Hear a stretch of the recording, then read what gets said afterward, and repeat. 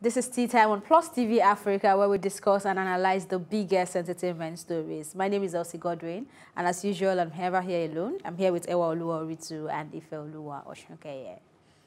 Hello. What does this sign mean? Africa, What does it mean? My name is Elsie Godwin. What does this mean? What? What does this mean? Some people say it's a sign of the devil, but And I how? just see it as a sign of swear. Okay, so you're doing it for swear. Swear. So, no, stop. Please. That sounds very irritating, actually. Swear. Okay. Moving on to the first story. R.kelly is to pay child support with royalty money. The singer's ex is now allowed to use his royalty checks to back child support. This is coming after he fell months behind on payments to his 3 children. After a brief hearing on Monday, lawyers for Kelly and his ex-wife emerged with an order allowing the singer's $20,000 monthly payments to be deducted from payouts from his music distributors. Kelly paid child support in May to cover payments due through July, but has not made a payment since then. I mean, we all know that the guy is in jail, right? Yeah, so... But he still has to be responsible. I mean, it's not... It's even interesting to know that he's still making money, so yeah, it's good.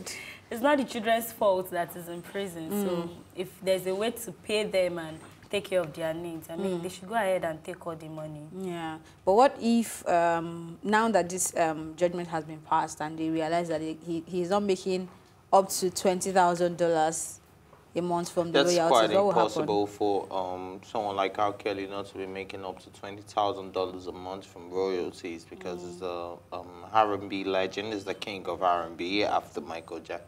No, Michael Jackson was the king of pop, is the king of R&B. So, you know, they've deliberately stopped promoting his content. Yeah, they stopped promoting his content, but yeah, they're boycotting all of that, but it doesn't stop your streaming views. It doesn't stop... It reduces it. What?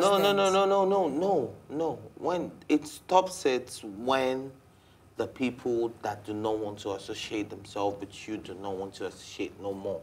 Now, we have people that still play songs in Malaysia, in Dubai, in Korea, in China, everywhere. Okay, now the thing is, a lot of this streaming platform don't even promote. We're not even talking about streaming platform. Royalties doesn't even have to do with your streaming platform. No, I thought we were talking about the streaming platform. I'm not talking about the royalties. No, I'm talking about the royalties because that's what the story is saying. Digressed. I did? Oh, okay. Sorry about my digression. So back to the subject matter.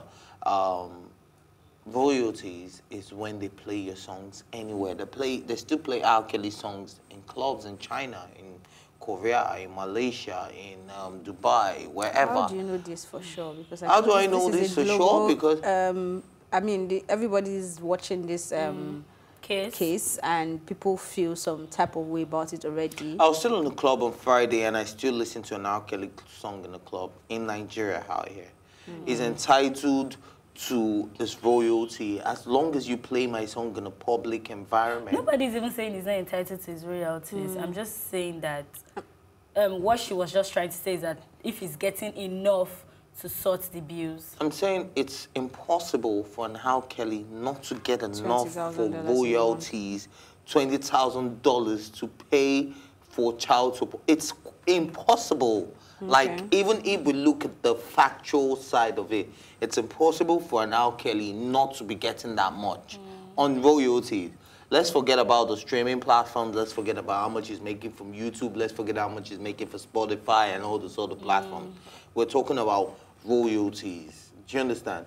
He is definitely making that much money, and he can pay.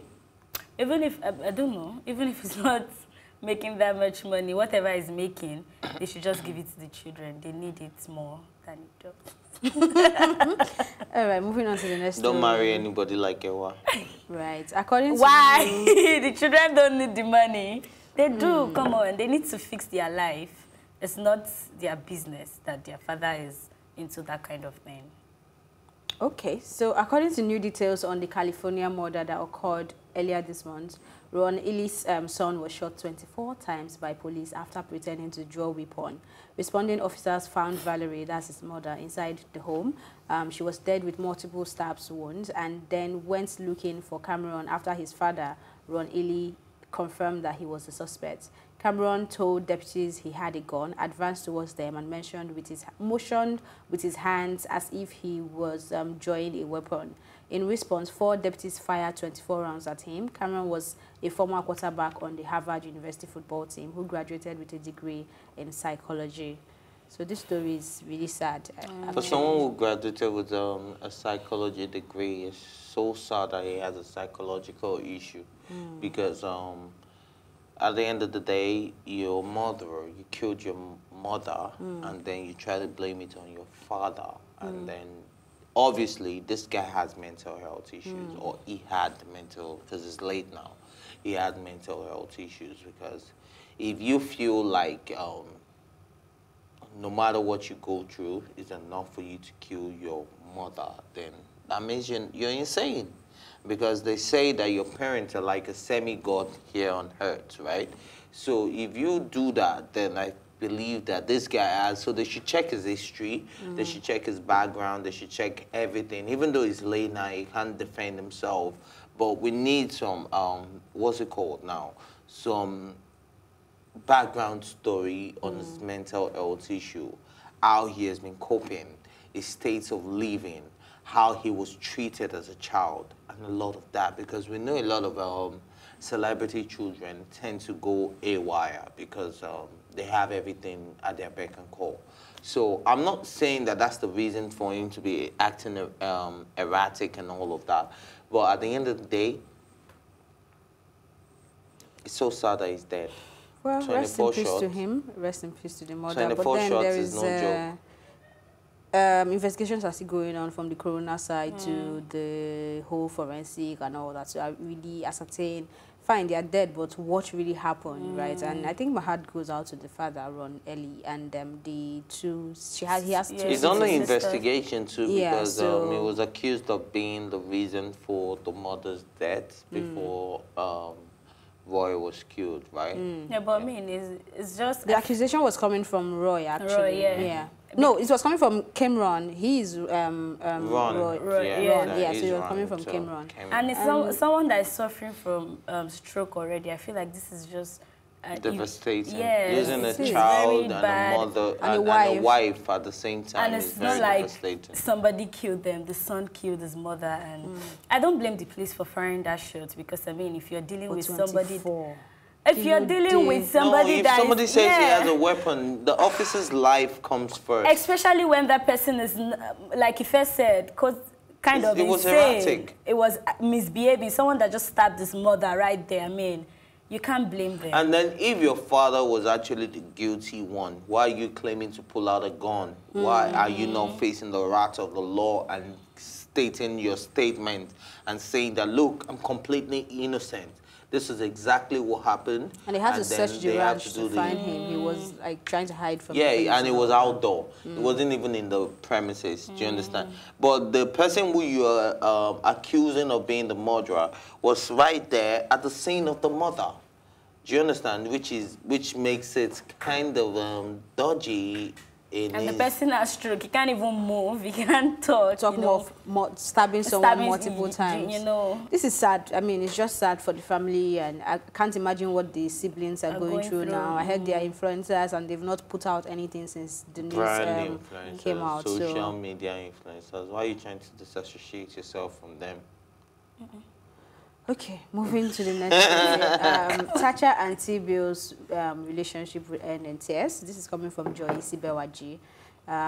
Joyce Bewaji is a writer, and I think she's a media person, and she's been in the game for a very long time. So she wrote this long episode talking about how it seems like T-Bill is not the best manager, or he's not managing Thatcher properly, and that he's used to managing artists, musicians, and not a person like Thatcher.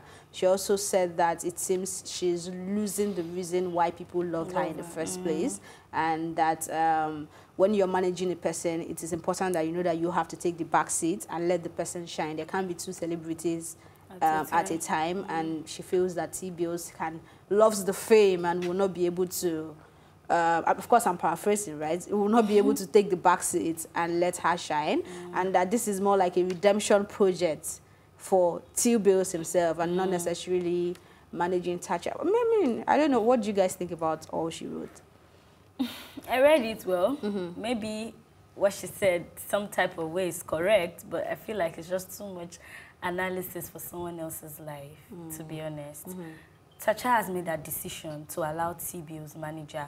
A lot of people were trying to disassociate themselves from her. And if one person is ready to take the job and like, come on, I will do it. I mean, we never can tell, to be honest. I mean, TBs have been able to get her some endorsements and she's doing well. I feel like she also said TBs is not very liked in the corporate world. She mentioned that too, so yeah. Go ahead. I just wanted to add that. Well, I mean, for now, Tacha, I'm sure Tacha is doing good on her own. Like, I don't think right now there's any problem. And even if any problem comes in future, I mean, they will sort it out. Or they will fight it out, whatever it is. If she's going to cry, cry. Right? It's just like, I feel like she was just really all up in their business. To be honest, it's not her business at all. The most irritating part about the story is that she started with, I'm not trying to knock anybody's hustle, but you're trying to knock my hustle. If I was TBOs, you're trying to knock my hustle. Actually, because apart from Tacha, other people will probably not want him to manage them. Do you understand? Because, all through the world that TBOs managed Tiwa Savage until their breakup and their divorce and everything came into the news and his suicide and all of that, TBOs took the back seat. If we want to look at his track record, it took the back seat. We didn't know TBOs until all of that. Yeah, we knew TBOs. But a lot of people actually didn't know TBOs. Yeah, but we didn't really know TBOs. So it's somebody that is actually willing to take the back seat and letting you take the shine. So, but one thing I'm going to agree with Joy Isibewaji with is that if you look at Tacha's page right now, she deleted all her old posts, and then she has this new management post, you know, new photo shoots, new this, putting vision. Yeah, if you ask me, because I actually visited her page again, and I found it extremely boring compared to other housemates.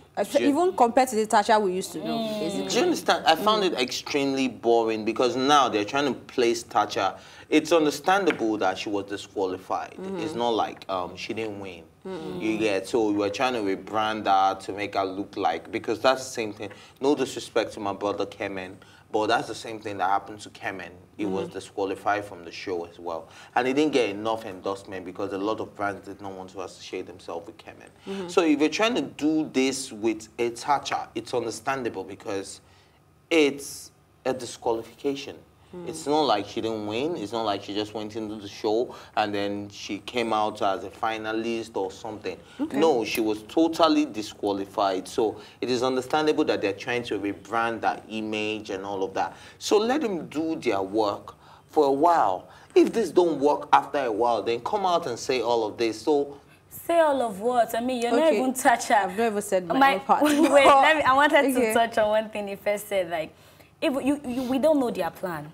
Tacha deleting all her old posts and starting again. You don't know her new plans. What if she went to the house and with everything she has seen, she wants a changed life? She probably don't want to live that life again. We never can tell. People, I feel like people need to stop deciding how people want to live their life or how mind their business. Yeah. Drink water and mind your business. What if Tacha wants a new life for herself? Why are you deciding what she should be doing on her page or how she should live her life? Comparing her to CC and all of that. Like, okay, first and foremost, for me, I feel like Kemen's disqualification and Tacha's disqualification is not the same thing. They cannot be compared because it's on a different level. That's one.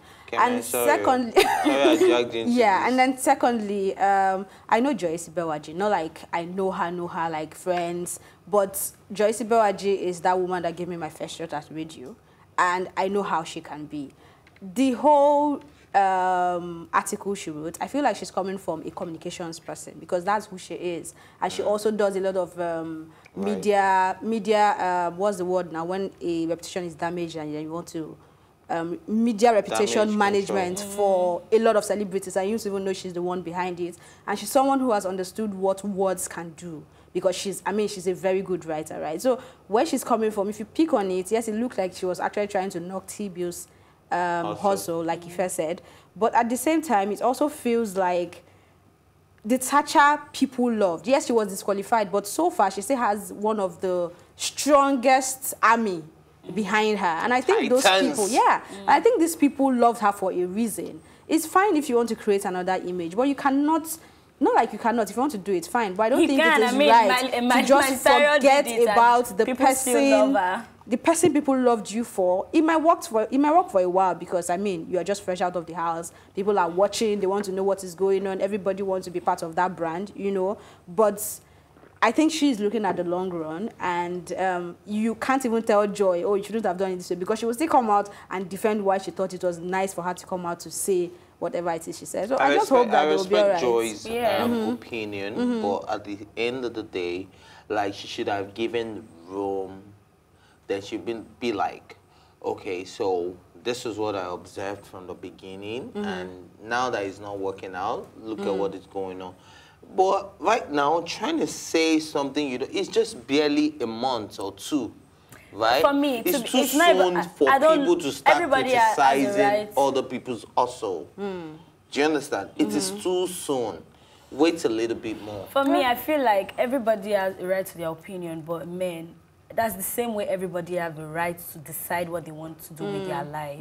You can be an expert, you can want them to do this, you can want... What if they don't want all that? And then why do I feel like she wants Thatcher to herself? No, she doesn't. Okay. Because you followed her trail for a very long time. You know, I mean, if she's offered the job, she would do it. But she's not coming out to write this because she wants Thatcher to herself. Then she shouldn't come out to write nothing. And I feel like even if she wanted to write, everybody has the right to their opinion, and she just did hers. And Thatcher is not a child. If she agrees to go with T-Bills, we saw what T-Bills did with Tiwa Savage. Tiwa Savage is a global star right now. And to be honest, I feel like if T-Bills didn't take over managing Thatcher, she won't get nothing. Yeah, to be honest. She won't get nothing. I wouldn't agree with that, but, well, he has, I'm the one who came out to say when they did the whole, okay, I don't want to start promoting brands, but I know that T-Bills have done a lot, and he has tried to manage it and get her into places that will work with his own connection. But